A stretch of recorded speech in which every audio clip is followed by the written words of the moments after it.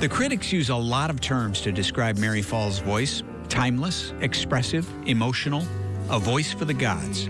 She came to prominence in the 90s as a member of the New York-based chamber pop group October Project before striking out on her own.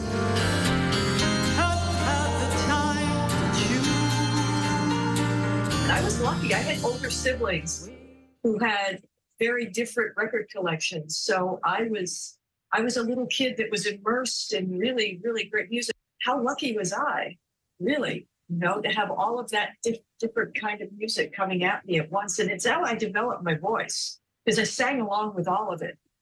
I never got stuck in one particular mode. Her latest album reflects that range. Hits by everyone from Pink Floyd to Dusty Springfield to the Electric Light Orchestra. 'Cause I can't get it out of my head. I was a teenager in the 70s, and I think these songs resonate with people that remember all of that era.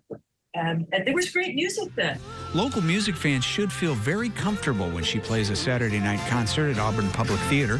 Though she's based in Pennsylvania, Mary Fahl's band includes some of Central New York's finest musicians: bassist Edgar Pagan, drummer Josh Ducaney, Jim Mahoney on keyboard, and her music director of a decade, Sammy Hall of Famer Mark Doyle.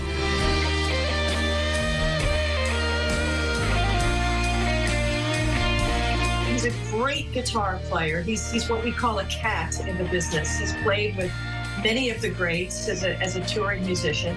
But beyond that, he's equally as great a pianist. He's a marvelous producer, and he understands me and how I work.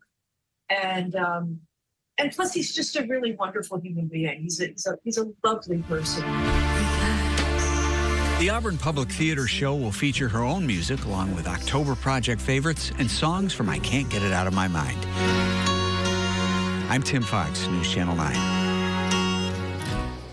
Well, thanks, Tim. Tell us something good. You got a great story for Tim to share? Just send us an email at somethinggood@localsyr.com or post it to social media using the hashtag SomethingGoodSYR.